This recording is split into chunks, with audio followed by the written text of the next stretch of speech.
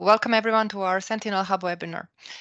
Today we will discuss the use of satellite data in journalism, and the topic will be presented by our special guest Christoph, a visual investigations journalist with the New York Times video team specializing in the analysis of satellite imagery, video, and other visual evidence. So Christoph is an expert on armed conflicts, human rights, and social media verification. And he was part of a team who won the 2022 Pulitzer Prize for international reporting for coverage of the civilian toll of US air and drone strikes. We will conclude his presentation with a Q&A session, which will be joined by our team members, Pierre Marcus and Andras Zlinski. I'm Sabina Dolintz, and I'm part of the Sentinel Hub team, and I'll try to take care that our webinar runs as smooth as possible. That would be all from my side. Enjoy today's presentation, and Christoph, the floor is yours. Thank you so much, Sabina, also for perfectly pronouncing my last name. That's a very rare treat. I'm very excited to be here today. And as you heard in the intro, I'm working at the New York Times, and I'm part here specifically of the visual investigations team. That team really uses visual evidence at the core of our reporting. So we do not just produce articles and then add pictures later to it, but we really build our stories around photos and videos, and in my case, very often satellite images. As an intro, I put this little talk together as really with journalists who are not experts in satellite imagery as the target audience. But I'm hoping there are also maybe others who have more expertise in remote sensing or scientists on the call, because as you will hear, I very often have to rely on experts like a regular journalist in terms of like image interpretation or image processing. So I'm always looking for additional sources and contacts and collaborations. So I hope that there's something in there for everyone. And I want to really focus on my daily workflow in using satellite imagery, because I hope that's the most useful thing for journalists, and also what tools I use very often. This will not be a comprehensive talk. I'm really focusing on more focused research in terms of looking at very specific incidents and events and locations and features. So I use a lot of very high resolution imagery, but over the last few years, I've learned really the value and the added value of the medium to lower resolution imagery, such as Sentinel imagery. So I'm going to walk you through that a little bit, but I also want to end with throwing out various examples around artificial intelligence and radar imagery and scripts and that kind of stuff that I think becomes increasingly important, and that I hope will be helpful for the Q&A afterwards. At the end, I'm also going to have a slide with resources and links. So if you're interested in this topic, you can look that up later once the video is published, which I hope will be useful as well. To kick it off, before I go into sort of my little mini case study, I want to just highlight a few principles that I use, that I try to force myself to use, and because often I forget them as well, and I will bring some examples where I spectacularly failed in my work, to like really help me to achieve my reporting goals.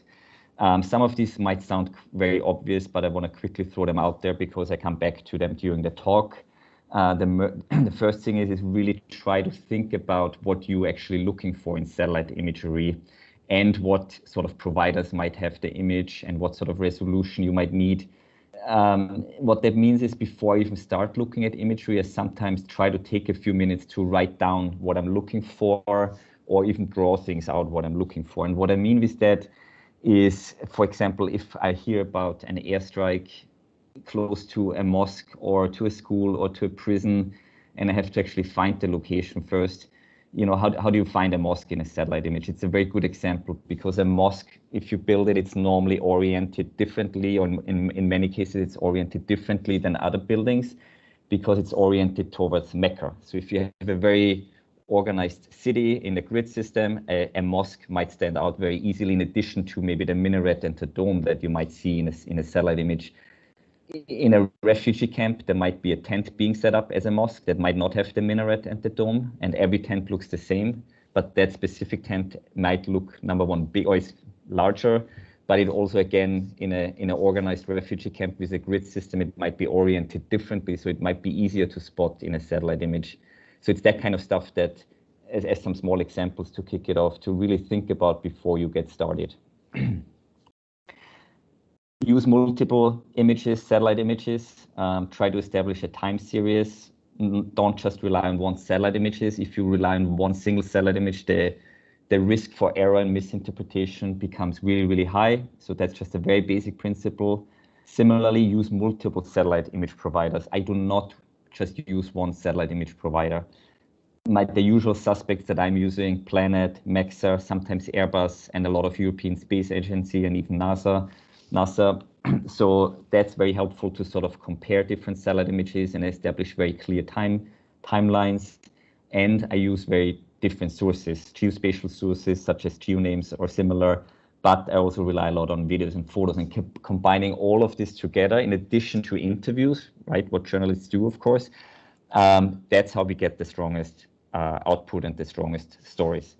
And the last thing I want to mention here is, similar to any other source that you might be interviewing, be very critical of satellite imagery analysis, right? The image itself might never lie, but the human interpretation of that image could lead to errors, as we all know. And it can be a very, very hard sort of work to do image interpretation.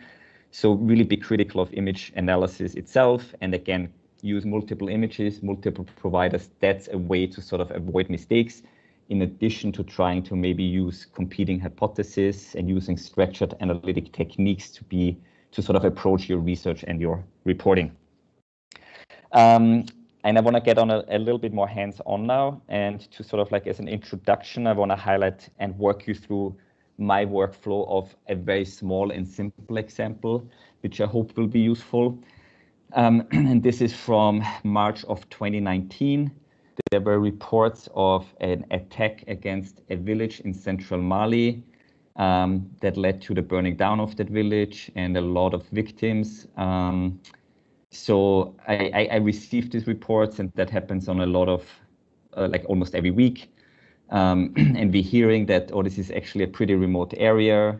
It's difficult to get there, but it's also at that point very dangerous to go there, because there is a little bit of conflict going on and armed groups operating in that area. So we can rely on some witnesses and residents that have fled the area, but can you check satellite imagery to see what's going on, right? So this is sort of like the simplest request that I get on a very regular basis.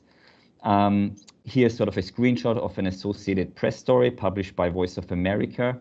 And Voice of America also published a simple map that put sort of like a locator where that specific village is. It's called Ouagadougou in central Mali. And they put a little insert in there, which is a high resolution image from before the attack, which I think they just pulled from Google Earth. So this was my starting point for sort of like looking and verifying the information that we're getting from eyewitnesses and from news reports. So here I am now in Sentinel, on the Sentinel Hub, which is to some degree the focus of today's talk as well, and how I use it. I hope most of you have already, used this tool. You can set up an account, which is free, and it actually allows you to add some additional features, which is quite nice. So this is a Sentinel-2 image from March 24th, 2019, and it's 2 days after the reported attacks. I just put in the coordinates up here in the little search box, very standard. And this is the same village that was published by Voice of America. The spatial resolution, of course, is a little bit lower here in Sentinel-2 imagery. And what I'm looking for, and it comes back to now, like, what am I actually interested in and what am I expecting? So there were reports that the village was burned down, and that should look very clear marks on the surface of the earth. So we should see scorched earth, we should see destroyed vegetation, and we should see damaged or burnt down structures. In this case, it's probably mostly traditional round tukuls. So you might see sort of like the walls of this little tukul standing still, but the roof might be missing, which is very consistent with fire damage. In my experience, what is super useful when you look at these kind of things And I have worked a lot of Darfur when I started out this work 15 years ago, back then more as a project manager. This kind of damage really stands out in satellite imagery, and what is helpful if you actually look at it in so-called false color imagery. So you're using an invisible band of the electromagnetic spectrum that's collected by the satellite images, and you visualize it. If you use a false color infrared satellite image, the vegetation, healthy vegetation, will look very, very red. So what you see here is trees, that the little red dots here are trees or bushes, and they all pop out very, very clearly in red. And so this sort of technique or this kind of imagery is used a lot to monitor the health of vegetation, and has uses and applications in agriculture and crop monitoring and similar things. In my case, I use it a lot for conflict monitoring and impact of conflict on let's say vegetation or human settlements. The first thing I'm noticing is actually that the village that, with the name Ogasogo that has been published actually looks quite intact, in the sense that it does not look like there's a lot of fire damage. And as I said at the beginning, maybe do not rely on one satellite image alone, but maybe go back in time to see how this looks. You can, with the Sentinel Hub, right, you can just jump back a couple of days and try to find a cloud-free image. So this is 5 days before, and it looks pretty much identical. I'm gonna go back to the 24th image. So I was a little bit suspicious if maybe this is the right location, which sometimes can happen with these small villages. And if you only rely on Google and Google Maps, and you type in the name of the village, this is the village you would get. So what I did is I started actually looking around the area to look for what I would expect fire damage looks like. In real life, this took me probably an hour, a little bit longer. So I'm going very quickly here because I know already where I'm going. But when I moved over here, I suddenly noticed not one, but actually 2 villages that seem to show some of the scorched earth marks that I'm looking for, including the damaged vegetation. So this is something that I was expecting to see. Here you have an intact village, or what I believe is an intact settlement, and then here's the area that has been burnt down. If you log into Sentinel Hub to check this, you can actually do a nice slider before-after image, right? So I'm adding this specific image from March 24th to compare. Then I'm going back to my March 19th image and go to the compare function. And it becomes very clear that yes, something happened in this 5-day window. And again, the false color imagery is actually quite helpful here, because it really highlights the fire damage. And you could go back further now in time, to sort of check a little bit more. What is very nice with Sentinel Hub is that you can now download this image, right? So if you log in and you go here to the download function, you can just download this basic image for publication, but you can also download it as a geo-referenced file. In this case, I want to download the false color image, so that highlights the healthy and the damaged vegetation, but I don't want to have it as a JPEG, but as a Google Earth file. So it's either KMC, in this case it's KMC, or it could be also KML. So this is what I'm downloading now. Because what that allows me to do, once I switch to Google Earth, this is the village with the name Ogasogo, and now I downloaded the image already. So to save some time, this is now the image that I downloaded from Sentinel Hub, and I just dragged and dropped it into Google Earth. And as you can see, it's nicely referenced. It lines up perfectly with the road here. If you've ever tried to align a JPEG over Google Earth, it's quite an undertaking. So if this is georeferenced, it's obviously super, super useful. So the first thing I can do is, because this is more the lower resolution from Sentinel, if I turn off the overlay, then you actually see the settlement very, very clearly. Here are the trees that I'm talking about that have been damaged. Here are all the round structures, the tukuls that I was talking about. I'm turning on my Sentinel-2 false color image again. If you turn on now Google, just the labels, the name of the towns, The problem is these towns are not named, right? So there's no name for this village. If you use just Google, you have the town of Ogosogo, right? That's why the misidentification. So don't forget that it's not just Google that you can use, but a lot of other sources that I mentioned, GeoNomes, Wikimapia, OpenStreetMap, and similar. And what most or some people don't know is that you can actually pull that data also into Google Earth. So again, I'm coming back to use different data sources and combine them. If I turn on the GeoNames data folder in my Google Earth, suddenly village names start popping up. And what I'm noticing is that this village actually has an almost identical name. And so this is the village that the witnesses were talking about. Nicely enough, GeoNames also has data for the other village that I noticed up here once it loads. Has this specific name, and I actually found a third village up here that was also burned down. So what I was able to use this workflow is I was able to identify the correct location that the witnesses are talking about. I was able to narrow down the time frame to 5 days, right? So that is consistent what the witnesses tell me and what the reports are saying. Additionally, I was able to identify 2 more villages. So it was not an attack against one town, but actually 3 little towns. So all of this now makes me very, very confident in what actually happened, in finding very hard evidence in what happened. And this would allow me now to build a strong stories, combining strong visuals, but also the witnesses, right? We had a couple of photographs from the ground as well that people had on their cell phones. So now I suddenly have a lot of materials to work with. And what I would also do normally in terms of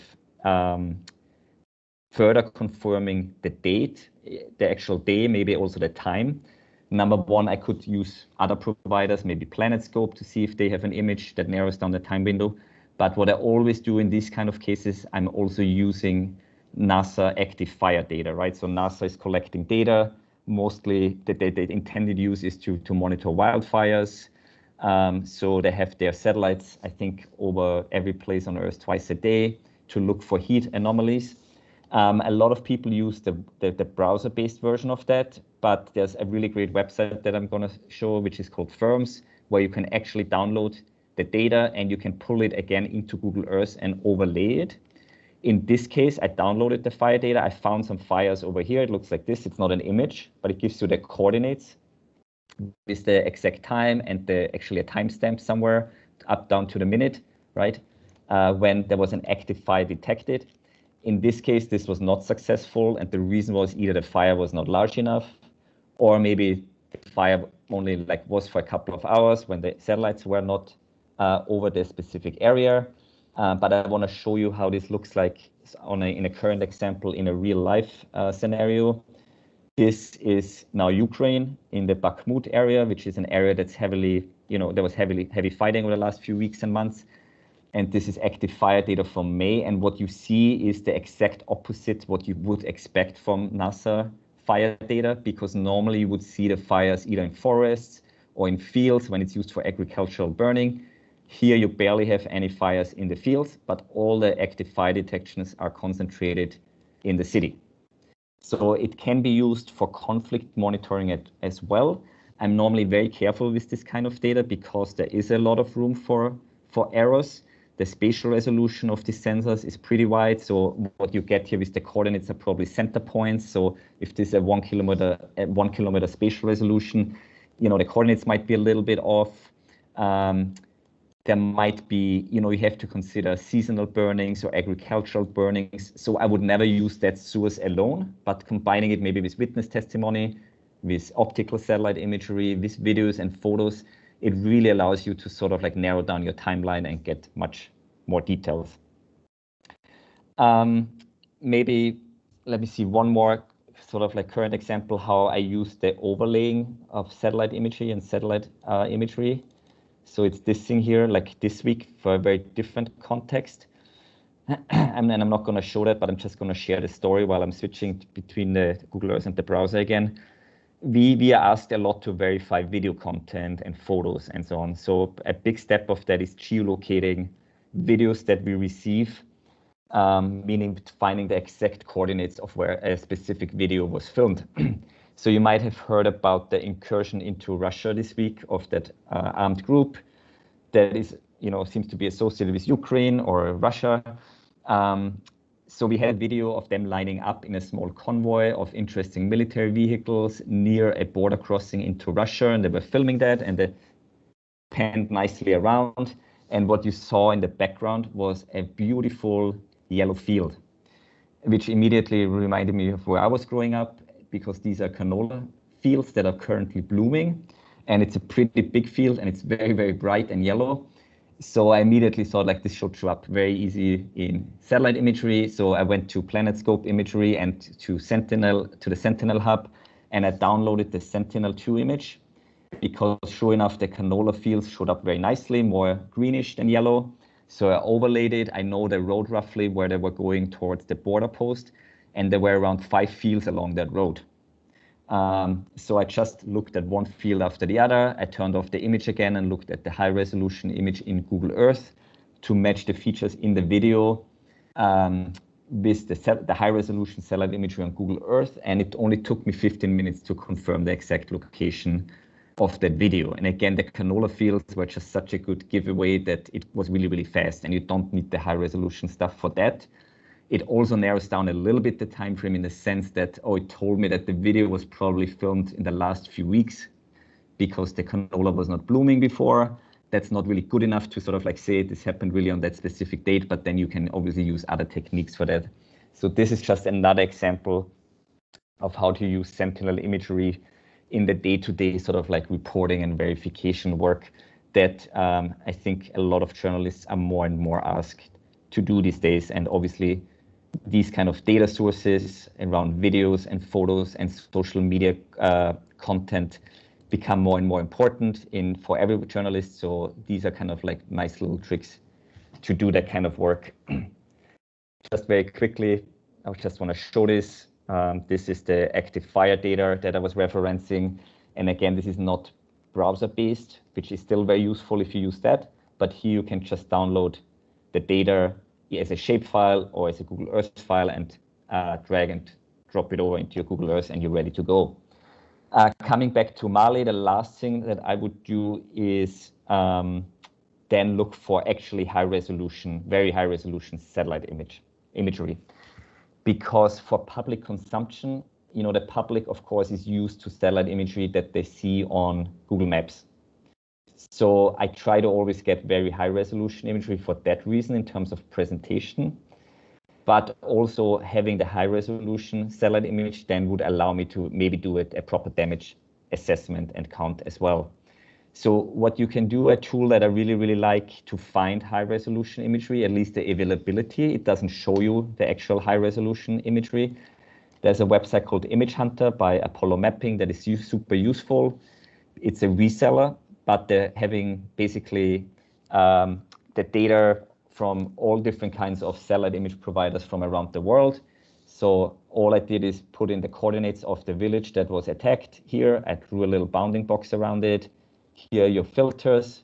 I narrowed it down to March of 2019. I changed the spatial resolution to 1 meter or below. And then I searched and I got 2 hits. P1 stands for Pleiades, so that's Airbus. And that is 50 centimeter resolution imagery. So that's really the stuff that people are used to. So I can turn this on and you get a pixelated preview. So this is not the high-res stuff. But number one, it shows me this is a cloud-free image, which it also tells you over here. So this is actually something very useful. And I know I see that it covers all 3 of the villages that I'm interested in, because this is the first one over here. Here's the second one. And up in the north is the third one. They collected a second image, more going to the other side, that only covers one of the images. So what I did is to actually get this image. And as I said, you can either purchase that, but a lot of these big providers such as Maxa, Planet, Airbus, they have press offices and folks and communications folks that want to work with journalists. So you can reach out to them, you can establish relationships, and they are very often able and very willing to help you and maybe give you the image for free. Because, that's their job. They want to be helpful. I want to quickly show this. I hope this shows up. So this is now the very high resolution satellite image from March 22nd, 2019, that shows the village being heavily damaged. You see the black earth, you see the remnants of the tukuls. So this is something that I would then use for a story to publish. But of course, there's an analytic value. If you get the GeoTIFF, let's say, and you load this into a GIS program such as QGIS or ArcGIS, then you can start counting, which I did. And I started counting all the individual structures that were either damaged or destroyed, and then break it down by town. So that allowed me really to really dig into that story, relying heavily on remotely sensed data. And that's exactly sort of like what my job is. And again, I combine it with a lot of other things. And I'm also a regular journalist interviewing people, so don't forget about that, of course, in your work. But it's a pretty simple and straightforward workflow. In real life, this might take a couple of days, right? So if I do a 15-minute talk about this, doesn't mean it takes 15 minutes. It is hard to find these things sometimes, but what I'm also recommending is work with your teammates, ask them for their input, ask them to check your work, reach out to experts. Most importantly, try to reach out to local people who might know the geography. They might know about seasonal burnings. They might know about the architecture. Do your own research about these kind of features. So all of that is useful to approach these type of stories. I want to throw out, and I know I go very quick, but everything I'm going to show is basically public. And for the examples I'm going to show now, I put in the actual link to the stories, or you can just Google them to really read the stories and look in more detail. So these are just a few quick examples that I don't do on a daily basis, but that come up once in a while, and that, in my opinion, become also more and more important. So I'm going to quickly throw out a few examples how we used remote sensing in reporting, and all of these examples are published examples, and hopefully will also generate some questions, which I try to answer, but luckily we have some other experts on the call here who will help out, I hope. In terms of artificial intelligence and using artificial intelligence and automated change detection or analysis of satellite imagery, I have very limited experience, but we recently did a fantastic story that really shows the actual added value that artificial intelligence can have if you have the right story and the right challenge. For example, it's very easy. I think for years now that example comes up all the time. It's easy for an algorithm to find swimming pools in satellite imagery. That's great. I have never done a story that required looking for swimming pools so it's a little bit of limited use, right? So we really want to think about where does the added value of these algorithms come in, and I don't want to diminish sort of the work that goes behind setting up these systems. But it's not that easy. So artificial intelligence will not just take over my job, I think, and sort of replace all the work that we have to put into these kind of things, but it can help massively if you have the right story. So when the big story came up, when was it, 4 or 5 months ago, about the Chinese balloon that generated so much attention, I always think about satellite imagery, so I spent probably a hot 30 minutes to think about and look for the balloon in satellite imagery, which was quite a hard and not successful undertaking. I tried not too hard, I have to say, but we suddenly had a video of the balloon, filmed from the ground, that shows the balloon hovering over the airport in Billings, Montana. So I suddenly had a specific location and a specific date and time. So I thought to myself, why don't I quickly check satellite imagery for the balloon? And of course, what I was looking for was a white blob in a satellite image. And I gave up after 20 minutes and I moved on with my life. But luckily, my colleague Mui was a little bit more ambitious, and she did more research on this. And she found a company called Synthetic, who is an artificial intelligence company, and they were doing the same thing, but using their image analysis platform and their algorithms to look for the balloon as well.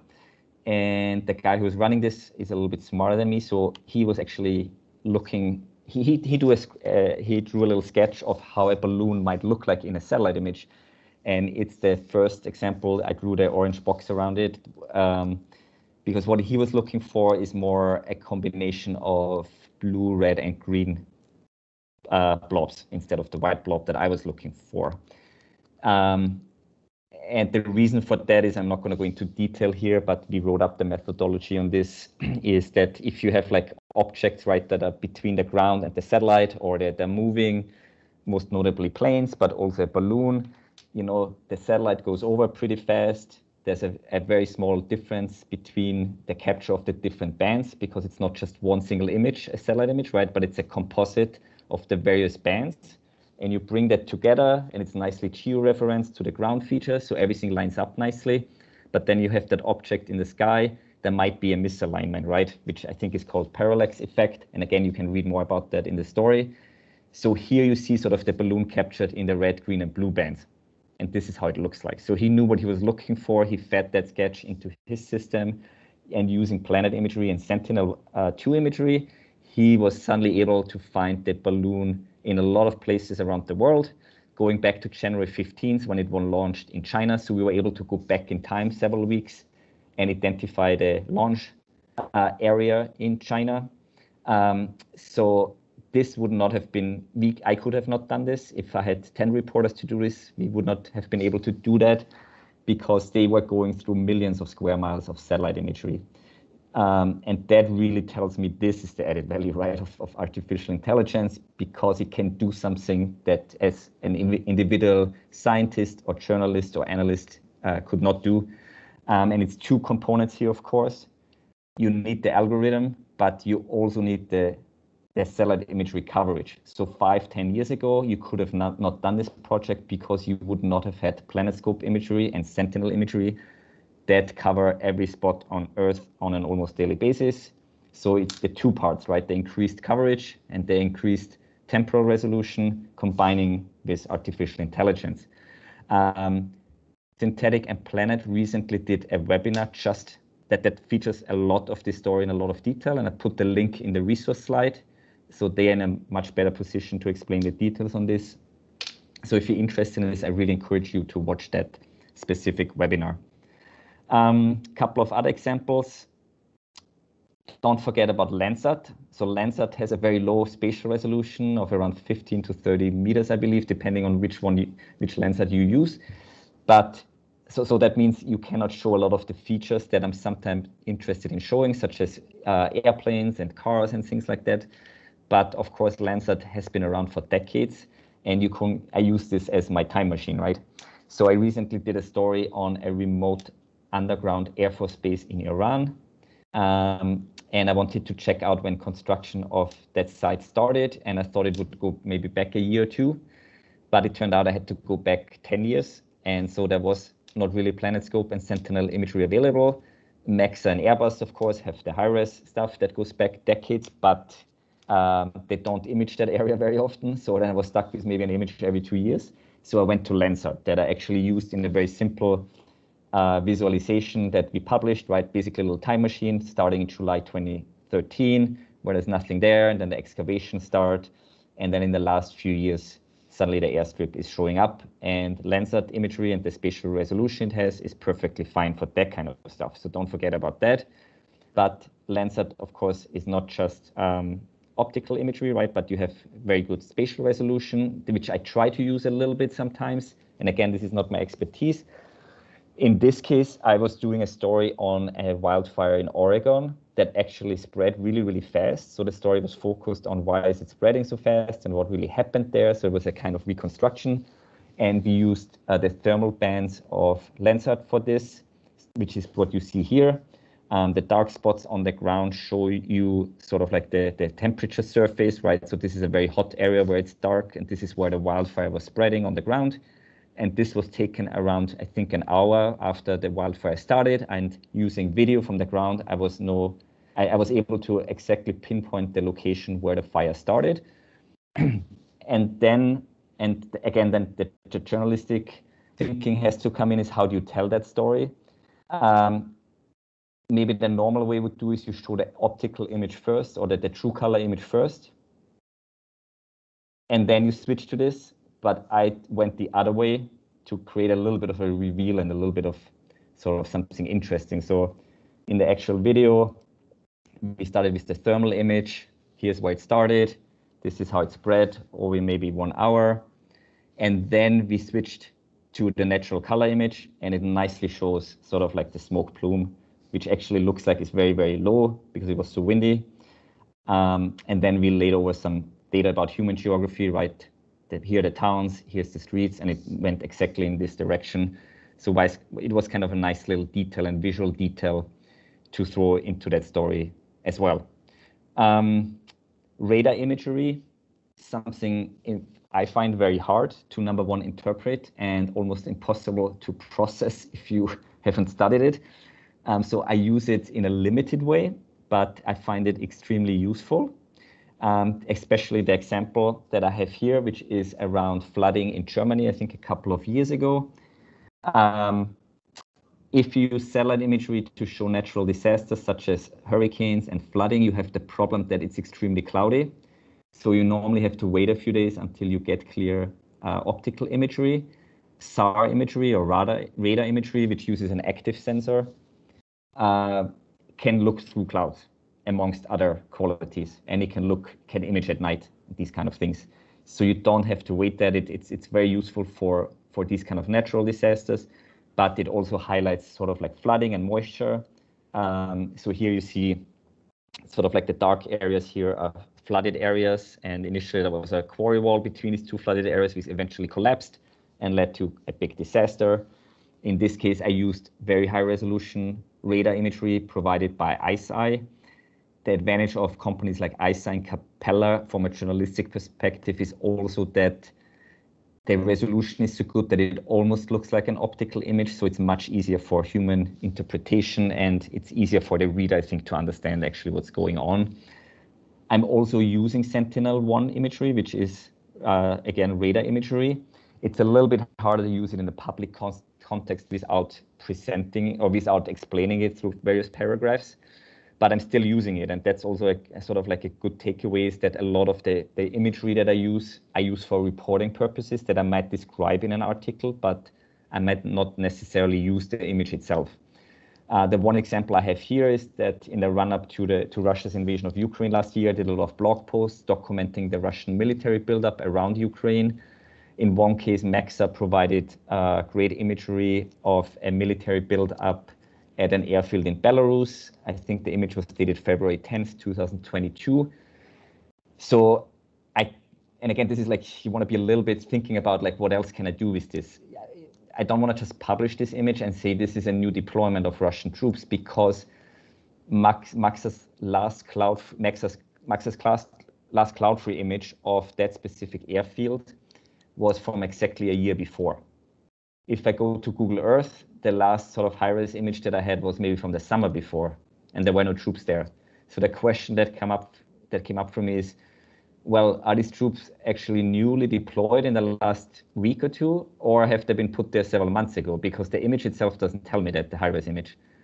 The problem was that it was a very cloudy time. So all the imagery, the high-res imagery that was collected in the previous weeks was cloudy. So that's where I used Sentinel-1 imagery, looking at this airfield, which was basically an inactive airfield.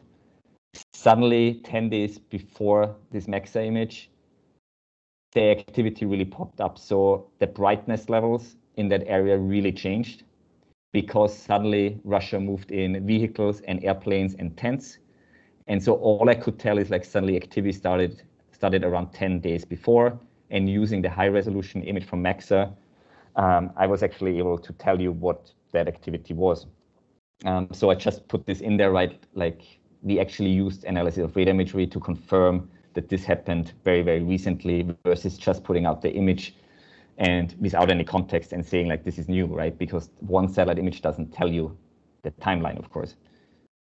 And the last thing before I open up to Q&A is scripts, which also is not my area of expertise, but luckily there are people such as Pierre, who is on this call, who provide these scripts. In this case, I used a wildfire script for Sentinel imagery. And this is a Sentinel-2 image that I used in a story. And the orange dots that you see here are heat signatures that are detected in a suburb of Kyiv. So again, I used sort of the wildfire methodology and reapplied it to conflict monitoring. And this was in March of last year, so right at the beginning of Russia's invasion, especially around Kyiv. And the one thing I want to highlight is that these are not flames, right? And that's also something that I put in the caption of the image. That this is a visualization of infrared emission hotspots, because if you look at this, especially because of the colors, people might think these are actually active flames, which it's not. And again, this is my switch to the resources, because that kind of language I pull from Pierre's blog, who is describing this very clearly, that you want to point out, if you use this kind of visualizations, make sure to the reader that you're explaining what you're actually looking at versus just putting out a very dramatic image. So I can highly recommend both the scripts that are available on this website here, but also sort of like the caveats and how do you adjust sort of like your own visualizations. And I'm going to end here. So this is the last slide that I'm not going to go through in detail. It's a long, actually a short list of a few practical posts on the internet, right, that I find good to get started with, but also a couple of readings that you can, it's like more academic readings that you can dig into. All right, I'm going to end here, and I'm trying to answer your questions, but as I said, I think there are more people on the call who can help with with answering questions. Thank you very much. Thank you, Christoph. This was a great treat today. It was a nice insight into your amazing work, and thanks for sharing all this with us.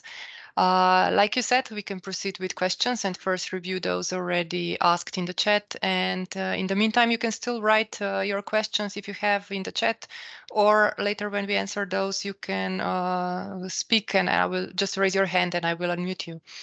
So the first question, I believe, came from Steve. He wants to use more satellite imagery in Canada for the environment, and he wants to know how can he network to meet more professionals. Are you aware of something like that? The one thing that pops up immediately in my head, but I don't know the exact name of it. There's a Slack channel or a Slack deployment that's just focused on geospatial work and experts, and it's open to everyone. And it seems to be very active, and a lot of people are in there. So I think that could be sort of a good way to just, if you join that channel, and maybe we can connect over Twitter, right? I'm very active on Twitter. You can send me a direct message there, or on my New York Times website, you can contact me through that as well, because I can look that up, that specific name.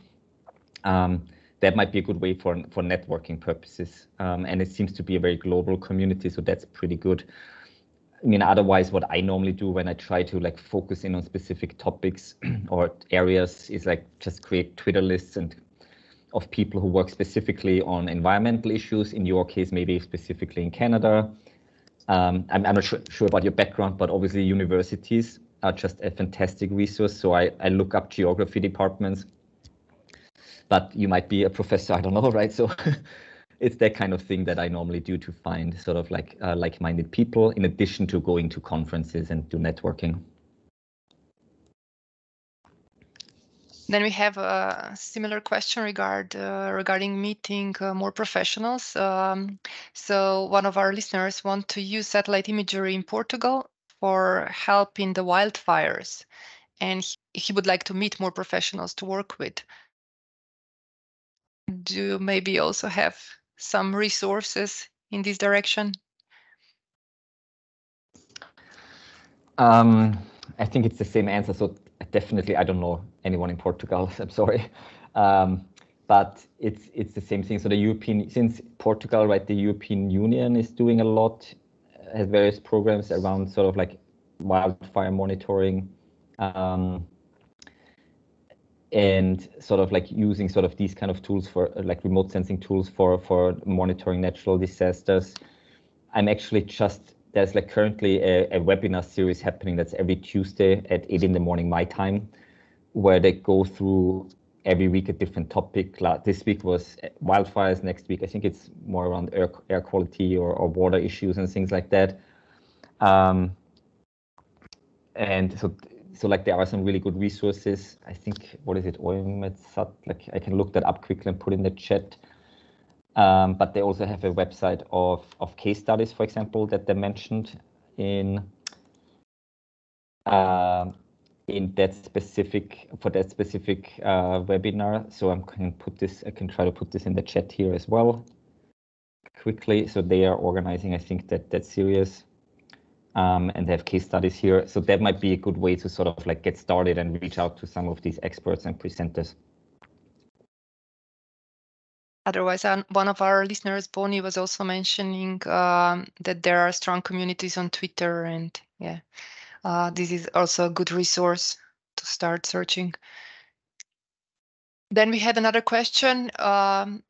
If you can elaborate more, how do you import OpenStreetMap or Wikimapia data to Google Earth? Do these two datasets cover the entire Earth? Maybe I can find this quickly, but for Wikimapia and GeoNames, yes. So you can just pull down that data as a KML if you Google it and search for it. To make it easier, I posted a link on Twitter that I can share. That includes Wikimapia and GeoNames and a specific data set on Syria. So you can just download that, and then you have it in Google Earth forever, pretty much, or save that file maybe somewhere. I think it's network links, so they update automatically. So this is sort of like for geographic data, right? GeoNames, Wikimapia, that kind of stuff you can just pull in, and I put the link in here. What I normally do is if I look at specific countries such as Syria or Myanmar, and Myanmar is a great example, I go to a website called Humanitarian Data Exchange. And that is sort of a sharing platform for humanitarian organizations to share all forms of data, including a lot of geospatial data. So if you like, let's say you go to Portugal or Canada or Myanmar, and you go to the country website on that data website, and you search for admin, you normally get admin folders. So when I was working on the Crimes Against Humanity campaign against the Rohingya in Rakhine State a few years ago, around 2016, thank you, somebody just posted it. I had all these videos that I tried to verify and geolocate, and photos of Rohingya villages being burnt down in Rakhine. And so what you get is a video, and he's like, here is a fire in this village this morning. So you go to Google, there's no way you find that village.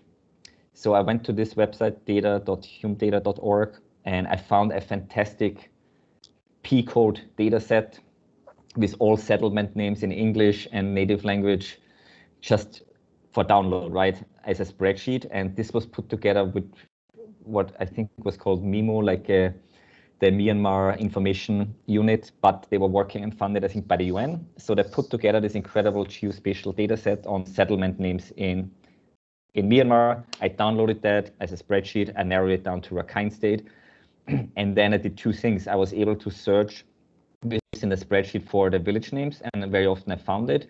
But also, since it had a latitude and longitude column, I used this just as a CSV file, and you can drag and drop that into Google Earth. And then you have, again, sort of like that data set in Google Earth directly. Because if you just know the general area and maybe the spelling is off, you can still look around and you might find a village that has a very similar sounding name.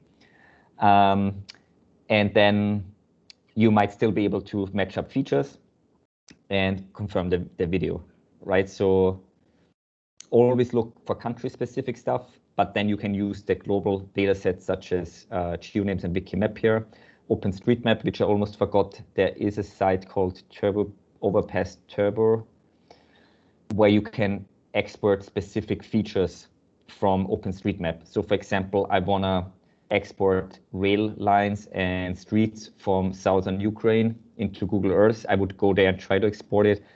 One challenge is that it's not a very intuitive website, and you have to type in the features you're looking for, and very often I get an error message.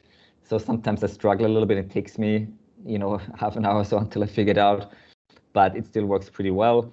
And I have seen people recently commenting a lot that actually ChatGTP is super helpful in coming up with the exact query that you want to put in there. So you ask ChatGTP, hey, I want to export all streets from Ukraine. What is the code I have to put into this website? And then it gives it back to you. I tried it once and it didn't work, but that might be more a testimony to my skills than ChatGTP. So that's absolutely aside as well. What you have on humanitarian data exchange, you have a lot of the OpenStreetMap experts already in there. So humanitarian or other groups already put the OSM experts in there as geo datasets. Then we have one question from Arki. He was asking if it's possible to get the PlanetScope or similar resolution imagery for non-commercial use, and Sentinel Hub EO Browser only gives low resolution images after a certain zoom level. So I can answer this one. We provide access to Network of Resources program, which is funded and sponsored by European Space Agency. Within this program, you can get free access to Sentinel Hub subscriptions and high-resolution data. And I would suggest that you check that out. And maybe also to emphasize that the relevant links from this webinar will be stated in the description of the video. So we will state also the link to Network of Resources.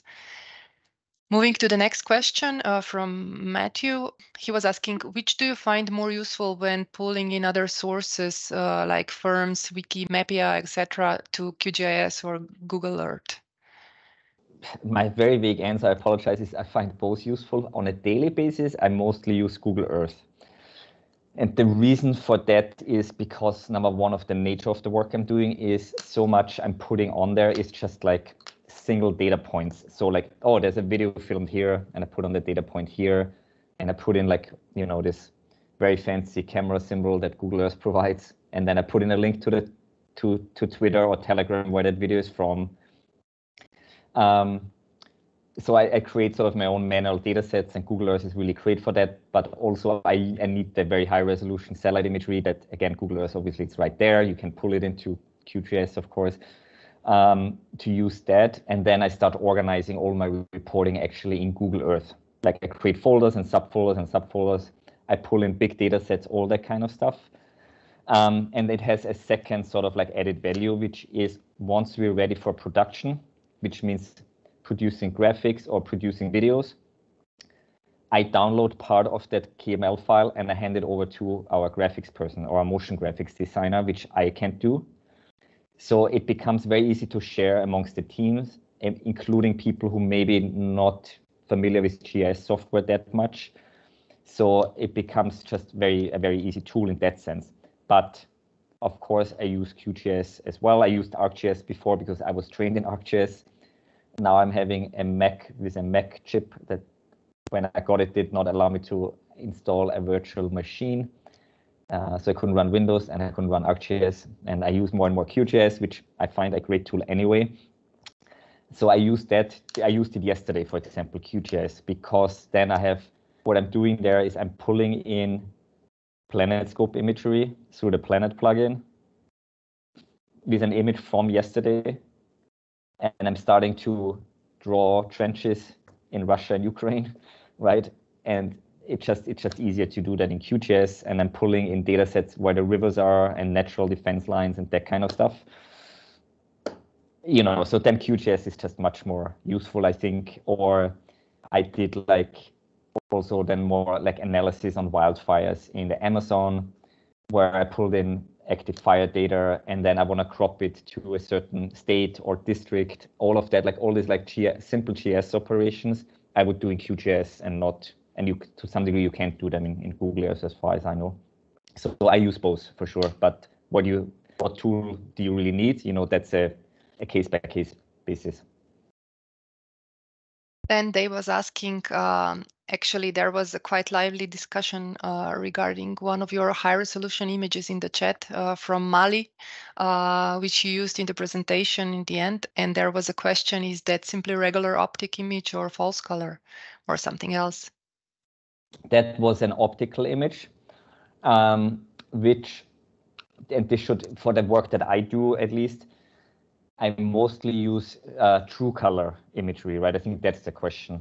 I use true color image because if you the New York Times and you have a regularly large audience, if I put out a false color image, I would have to write 2 paragraphs to explain why the trees are red. I cannot put out an image in the New York Times where the trees are red without explaining it.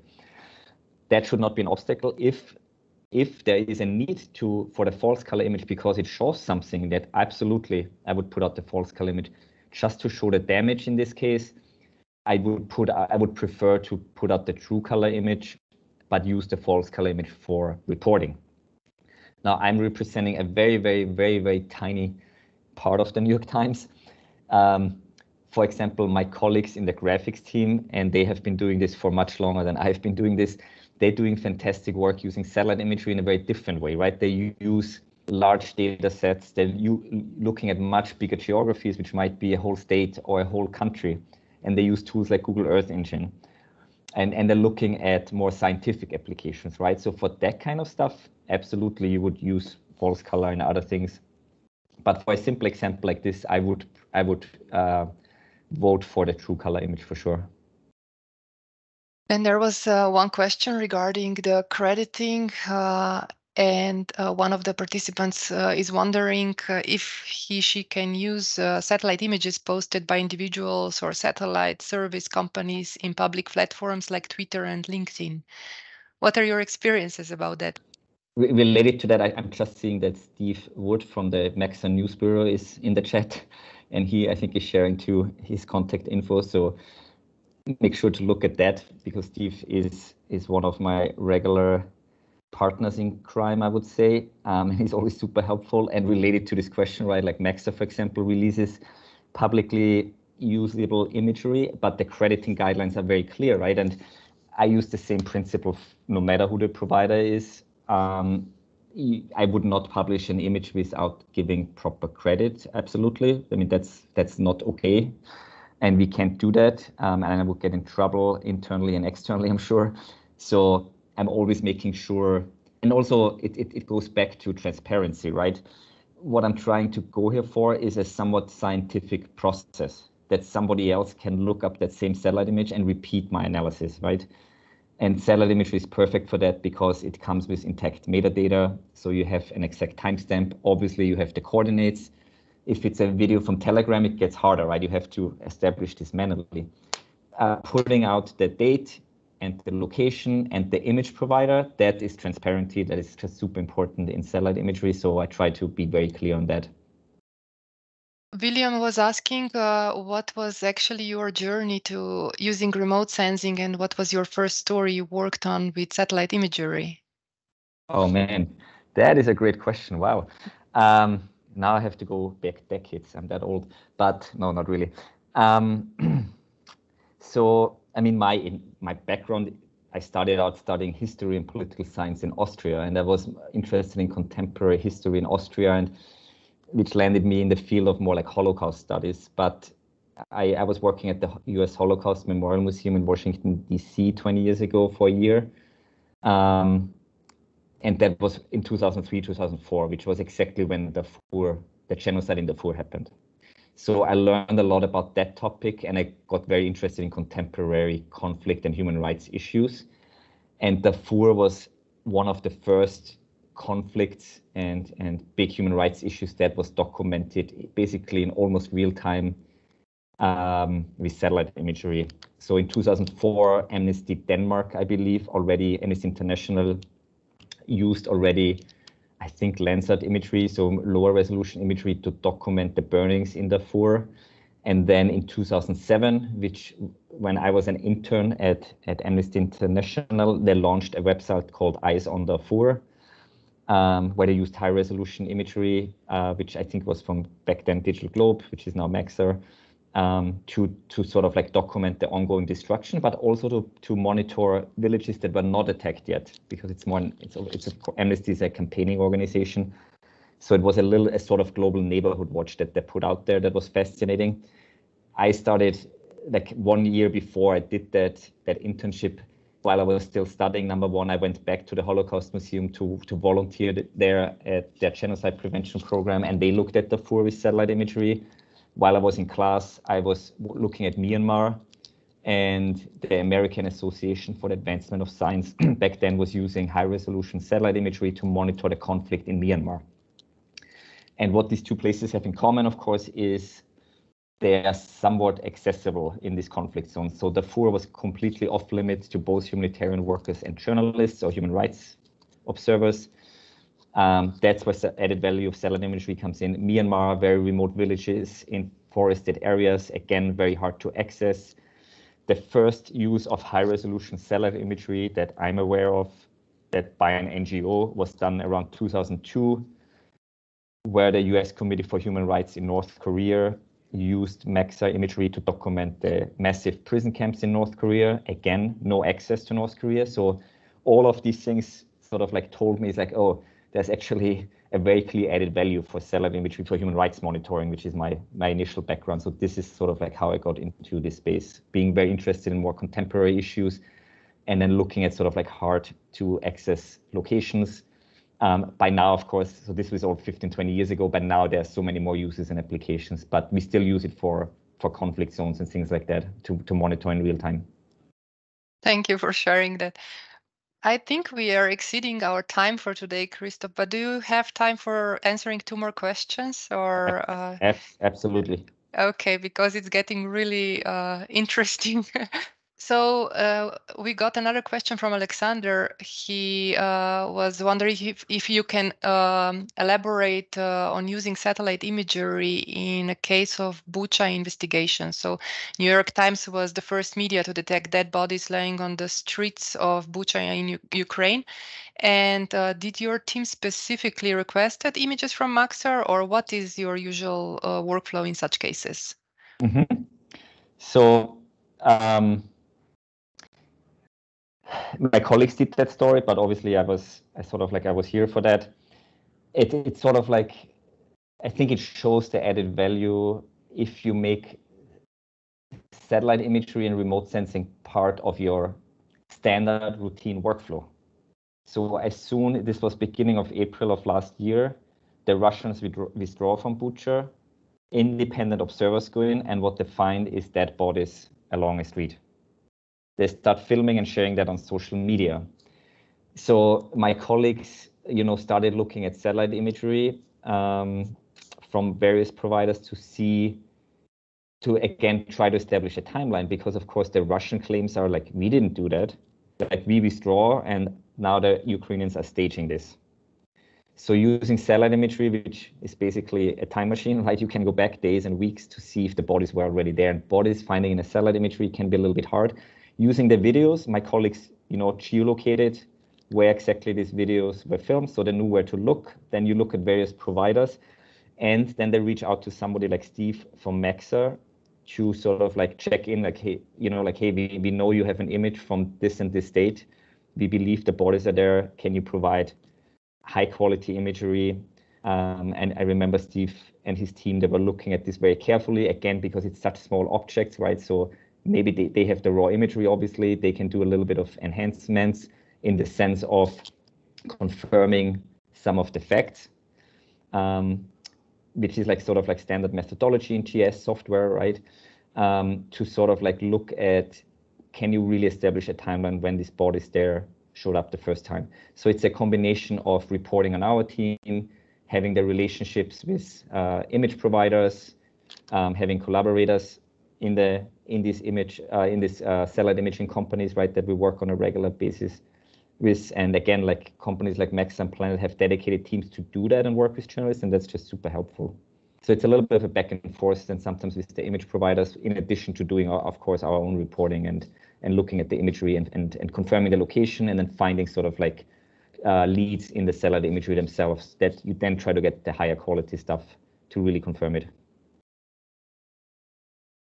And let's take one more last question. It's coming from Giles, who is sharing your troubles with this kind of work. So he explained that they have worked with interferometric SAR in Ukraine for destruction assessment, and in Bakhmut, Mariupol, and other cities. And he understands your pain working with this kind of data. And some of their maps have been published by the New York Times. He also shared a link in the chat. And he's asking, do you think that the general public is ready for data visualizations outside of the classic RGB pretty pictures in the near future? What do you say? Yes, that's my short answer. I mean, so number one, let me say like that kind of, this is a perfect example where I would not do this myself, but I'm relying on experts. I could never do this kind of radar imagery analysis to, let's say, assess the impact of an earthquake or similar. So this is a perfect example. Yes, absolutely. I think you can use these visualizations. You just have to take your time with it, right? And because we have sometimes such complex stories that we then present in video form, it takes just maybe the reporting takes 3 months, but then it takes another 2 months to put the video together. And we obviously have to simplify, right? And it's a lot of back and forth between reporters and then editors, right? Who the editors, of course, are right that it's like, oh, what you wrote here, nobody will understand that. So they rewrite it, and then it's maybe not 100% accurate anymore. So then I rewrite it again, right? It's like, so it's a little bit of if you have strong editors who help you sort of getting to the point to make it understandable for a large audience, that's what you need, right? And that, of course, is an advantage at the New York Times. I think absolutely we should not shy away from using very advanced and complicated methodologies, collaborating with scientists to do reporting. And then it's our job to make it understandable and visualize it in an understandable way. So I'm all for that. Thank you, Christoph, for all your explanations, answering all the questions. I think you did a wonderful job at today's presentation. There were many of links shared also by our participants in the chat. So like I mentioned before, we will try to include them in the description of our recording. There was also one good resource pointed out as Bellingcat, and it's perfect opportunity for me to announce the next webinar, which will happen in the second half of June. We will host Elliot from Bellingcat, so stay tuned for this as well. And at this point, I would like to thank you all for being with us today, and a really big thanks to Christoph and also to Pierre and Andras for backing up. But Christoph did a really good job with answering everything. Feel free to ask more questions on our Sentinel Hub forum. Thank you, and see you the next time. Thank you.